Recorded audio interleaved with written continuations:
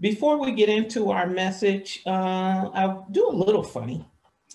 It says, after a husband and wife have had a heated argument, the wife calls her mother and tells her mother that we fought again.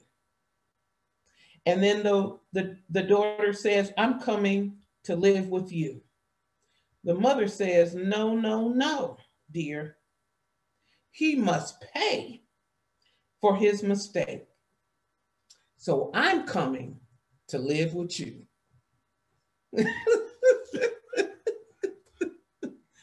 The mother-in-law in the house, amen. So as we move into this theme for the month, tilling the soil of consciousness. And as we read, I pray this month, chapter 17, mental equivalence. Tilling the soil of consciousness. Remembering, as a human thinketh, so it is. And let us also remember that we're still in this Lenten season, a time of fasting from untilled consciousness, meaning anything negative. The Lenten season, a time of progressive spiritual growth and unfoldment, a time when positive prayer should be first and foremost in the consciousness. We're not talking about religion. We're talking about spiritual practice. To till is to turn over, to break up soil, mind. And how deep we go will determine how rich the harvest. When we look at tilling and soil from a gardening standpoint, soil, a rich mineral and organic material with potential to nourish and support plant life. Think on that. Bring that in. When we're talking about soil, we're talking about a raw material and an organic material with the potential to nourish and support plant life. So hold that. And then eventually it will shape the beautiful geological formation of the earth. Soil is absorbent, porous, and adaptable. Soil is dark and can block light, yet it allows seeds to respond to light's energy by supporting beautiful growth. Soil can be stony or soft, dry or rich, poor or well-nourished. It can absorb good or not so good substances, to be enriched or contaminated. Soil is passive, but also takes up a kind of micro-life of its own through seeds, weeds, insects, and fungi that grow in it. Soil does unpredictable things. It can't choose to make itself anything in particular. It must be acted upon with cultivation to have order, cleanliness, and a design purpose. Tilling, which can mean cultivating, plowing, labor, and strive after, tend to, watch over. Tilling is labor in the soil, the act of organizing, preparing, fertilizing, and a stirring up that raw material. So looking at soil and its possibilities, let us think on what possibilities reign in mind. Mind is likened to soil, for it is matter and substance that has potential and possibilities to do and be. But unlike soil, we have the ability to monitor, choose, and eliminate. To till the mind is to break up and turn over uncharted territory. Scientists tells us we only utilize 10 to 15% of our brain capacity. So when we awaken that sleeping giant that's within us, we are then aware of more mental energy at our disposal.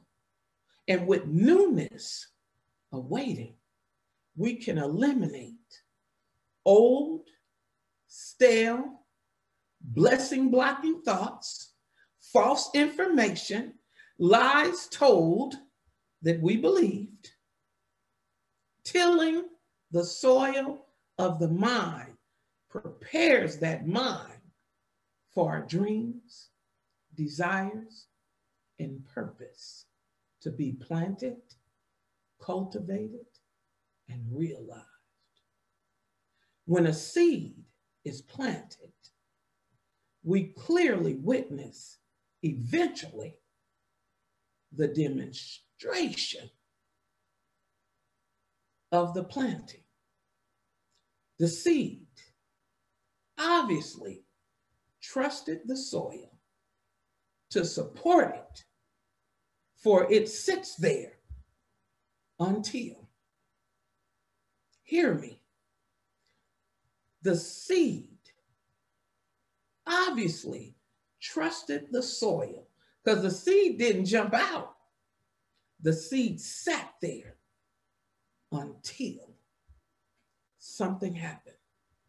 So there's that power, that energy, that creative force that when we plant a seed in the ground, something breaks it open, that something is God. And then something comes forth. And then no matter what happens in the planet, in the world, in the elements, in the atmosphere, that seed breaks through the ground and becomes what it was intended to do, to be. So look at us, because that tells me that's faith. So we should have that same trust and faith as the seed to stay put in the consciousness of truth until, and I don't mean physically stay put, I mean mentally, spiritually, consciously stay. As in Genesis, when Jacob said, I will not let thee go until thou hast blessed me. In other words, I will not be distracted. I will not be baited. I will not be detoured. I will not worry. I will not be doubtful. I am believing God for my dream, my need, my desire. For when we till our consciousness of the old belief, we are then preparing for the new. When I look at Lamentations 3:22-23, the steadfast love of the Lord never ceases. God's mercies never come to an end. They are new every morning. So great is our faithfulness. And then the psalmist reiterates in 105, for the Lord is good and God loves, endures forever. God's faithfulness continues through all generations. It is telling us that the God that assisted those that we admire, the history that we look at, that same love is with us right now. So as we till, we are opening ourselves for greater wisdom, awareness, understanding. We are preparing, enhancing our spiritual growth, which will affect the physical. So whatever we're thinking will affect our physical movement. So when we're holding anything against anyone, when we are regretting, when we are revenging, that will show up in our body. Dis-ease, hurt, pain, weakness will show up. And it also shows up in our finances. It shows up in our relationships and all that comes with it. Tilling the soil of consciousness breaks up and removes the things, the thoughts, the weeds that does not belong. In order to have a beautiful garden, you have to till. You have to remove. You plant and then you let go and you let God. Spiritual tilling must be accompanied by our tending. Tending is watching and responding to the particular needs through conscious observation. Meaning, we can't just show up in the different services during the week. When we tune in to Reverend Amon, when we tune in to the different spaces and places that we go, is not just showing up and being hearers. We got to be doers. People can always tell you how to till your soil. Or we can even hire people to come and do for us. We can have assistance, but we can never have anyone but the one, our Creator, our Father, to do it through, as, and for us. The harvest, the fruit that we want out of life is up to each of us. The limits we place through age, living situations, health challenges, what they say, what he said, what she said, and we could go on down that list, is not a factor with God. Let us now allow life's changes and circumstances be a factor that works for us, a lesson, a learning. Metaphysically, in Genesis, it says, if Sarah can have a baby at 90 years old, and we're talking metaphysically, and it could have happened physically. We weren't there.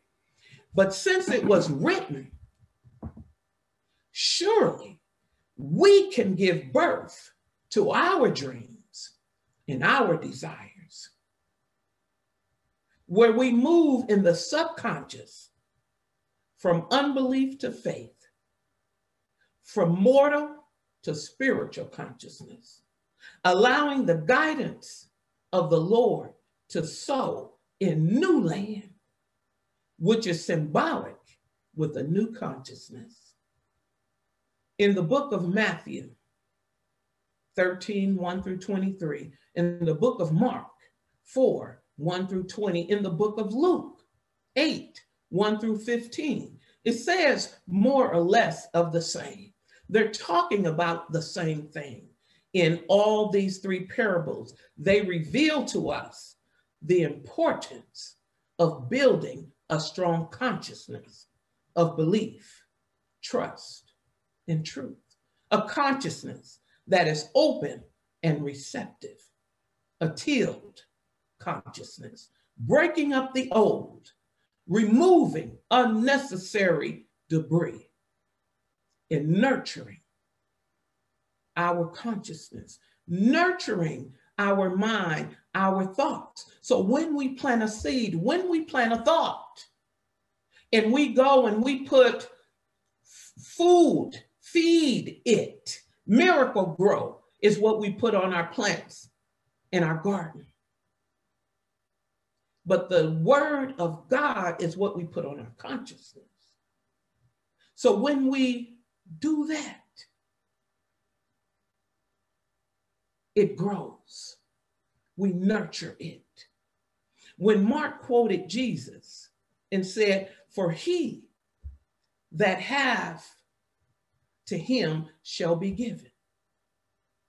He that have not, from him shall be taken away, even that which he has."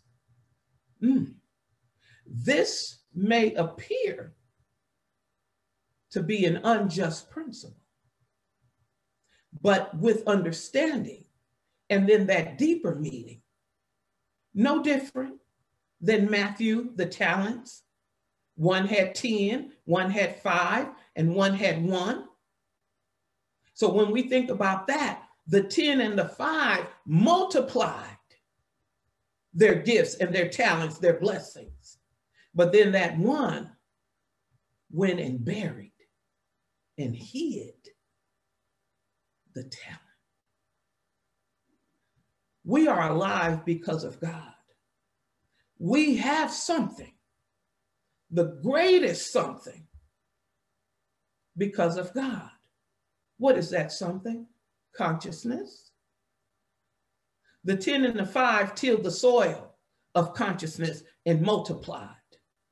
The 1 talent was worried, fearful, and concerned of loss. So therefore, allowing the weeds and the debris to take control in the garden. The garden is our mind. And then it choked.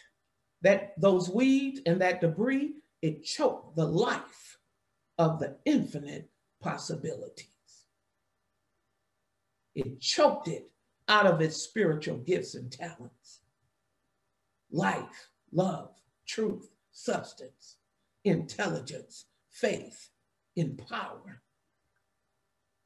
Every inherent attribute of man's being have its roots in God. All that we are, all that we have, are that we are supposed to be to the fullest of our abilities. When we recognize that, when we recognize that we are because God is. I am. Our breath this morning is because of God. God called us forth. We still have work to do. Let us till, break up all of that we have no need for. Let us prepare the mind for newness. The 10, 5 talents, the confident ones, which uses that which was given, meets the divine law with expectation and assurance. Then you are led to greater possibilities. Oh, enter thou into the joy of the Lord. The joy of the Lord is the consciousness of having done our best. Not people's best, but the best of God that's within us. Our best is better, greater, when we release the lesser and embrace our divine power. For everything is done in mind. It is. It. Whatever it is in your mind is done unto us as we believe. For whatever is planted and nurtured in consciousness, it will break through the soil, ground of our thinking. It will manifest. The one talent is too cautious, fearful, worried about. So it buries and hides the blessing in uncertain soil. Do we get that? What God has given us, our individual blessing, our individual knowing, our individual understanding, our individual king and queenship. If we don't nurture and magnify and multiply our gifts, we then bury and hide it, therefore taking from the world. That's why we have to have a pandemic, because we're not expressing fully our God, queen, and kingship, our divinity. We're not expressing it. So something has to come to slap us in the face and shake us up. And we have to stay until we awaken. Because we have planted our gifts and blessings in uncertain soil, meaning we don't have the faith enough, the trust enough, the belief to know that everything works together for the good of those. Therefore, we're meeting our lack of faith, condemnation, and then consequence. Not tilling the consciousness of that lower thought, the weeds and debris, infested mindset. Not tilling produces persons who have talents they are afraid to use because it seems insignificant. So today, after all that listening to sermons and lectures and messages from all the people that we admire,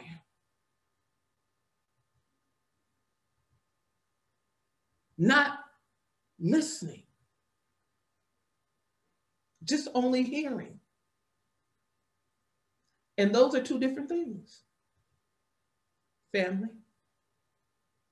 We can hear a lot of things, but to truly listen and to truly open one's consciousness up and to allow that consciousness to drop down in your word that you speak to people, to yourself, and then allowing that word to move to the heart center and then drop down to the soul where it houses that spirit and presence of God.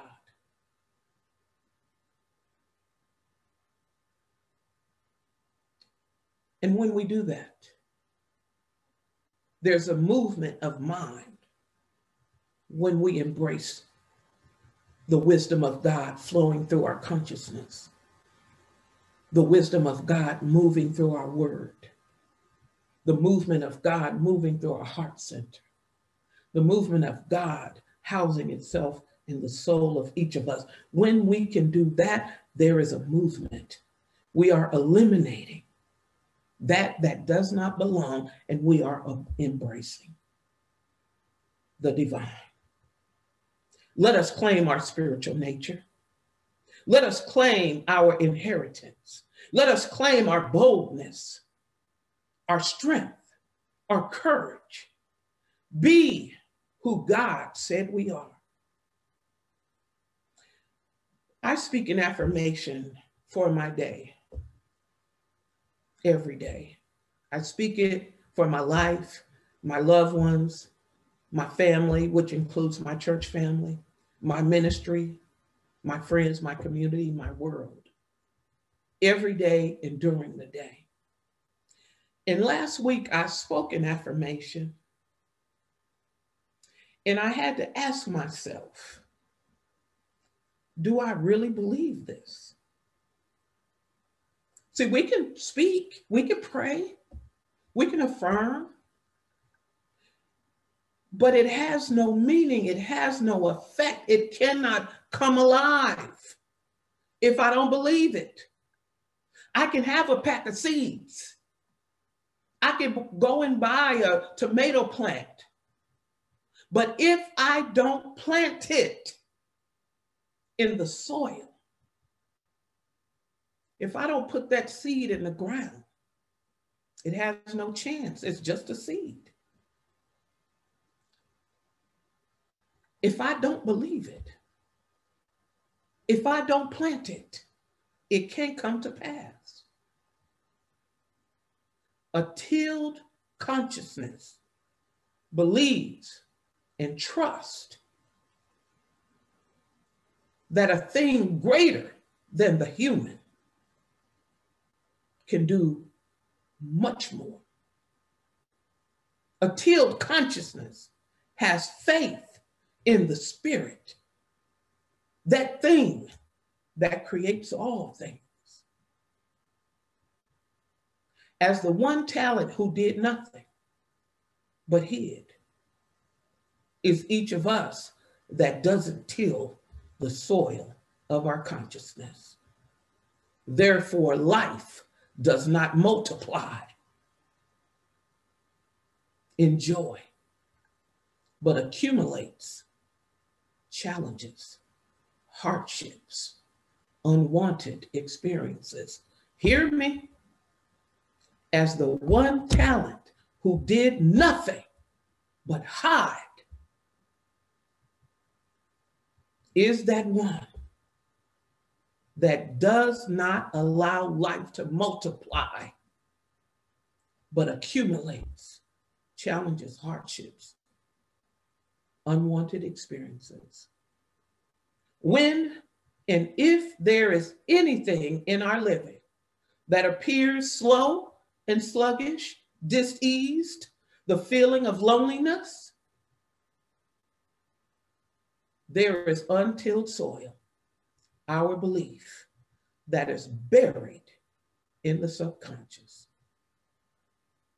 But in stillness, in meditation, in prayer, in affirmation, let us find our I can, I am consciousness.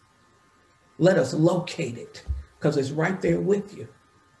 When we believe in limitation, low self-esteem, unworthiness, we plant that in the soil of our consciousness.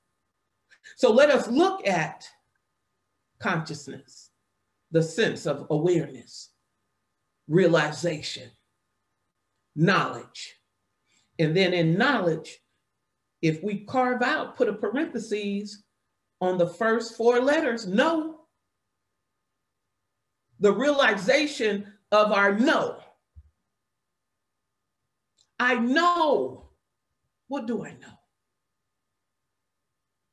And when we know, then there's knowledge of.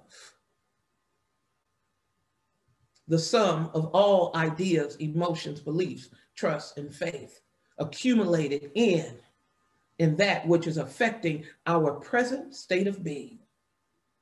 Back of everything is a thought.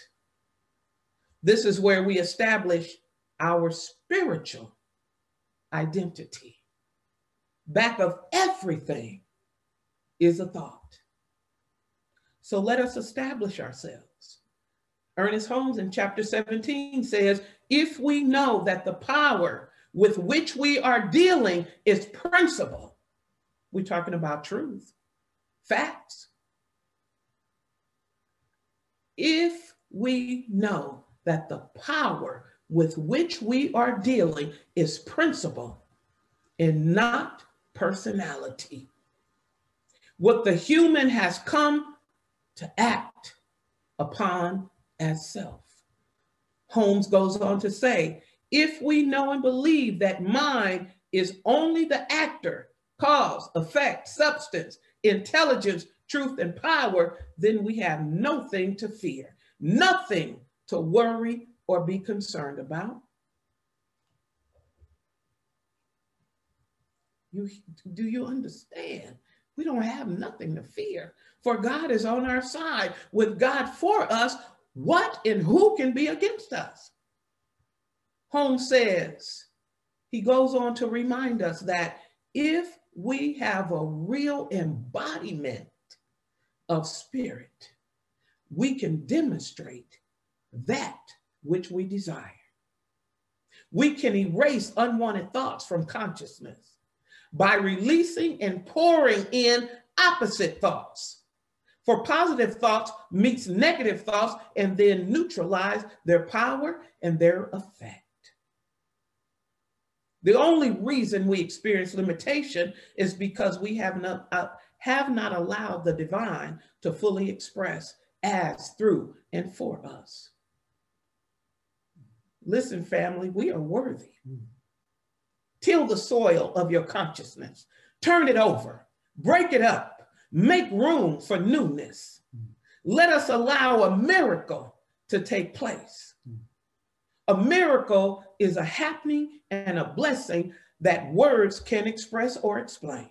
Miracles are only signs of God's working. A tilled consciousness is the witness. A tilled consciousness convinces one's unbelieving thoughts to transform to truth. I'm going to close with this story. I heard this story, which I witnessed to be true.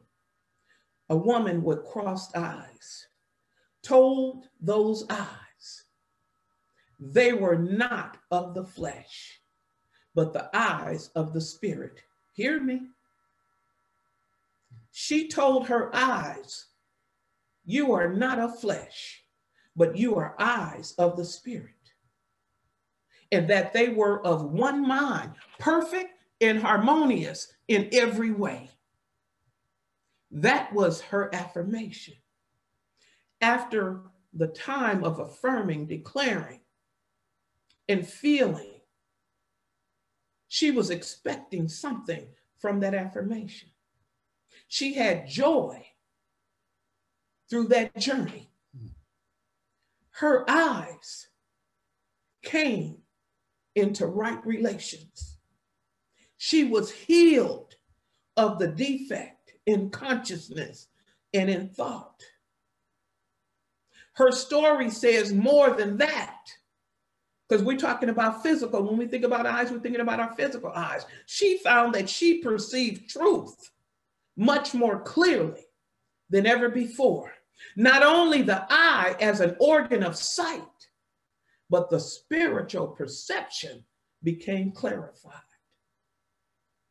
And this can only happen when we till the soil of consciousness, recognizing what we think is a mental equivalent waiting to unfold. If we are awakened to the consciousness of life, there can be no death. If we have the consciousness of abundance and plenty, there could be no lack. With God, there is never-ending blessings and abundance. We should not be afraid, feeling lonely, or anxious, for we are always in the presence of God. Till the soil of consciousness. That means turn over and break up any and everything that blocks your blessings. You want a healing? Till the consciousness. You want source and resource? Till the consciousness. You want companionship? till the consciousness. You want a life that's filled with joy? Till the consciousness. You want to feel loved and be loved? Till the consciousness. Because everything that appears to block the blessings of God is an untilled consciousness. That means that we are sitting in that same mindset. You want something new? Be ye transformed by the renewing of your mind. I pray this month that every moment, every day from this moment forward, that we're tilling, that we're turning over, that we're breaking up, that we're allowing the newness of God, the wisdom of God, the presence of God, the power of God to move like never before. And it has nothing to do with your age, with your social status, with your bank account. It has everything to do with what you are thinking right now. Thank you all for listening. Peace and abundant blessings. It is so, and so it is.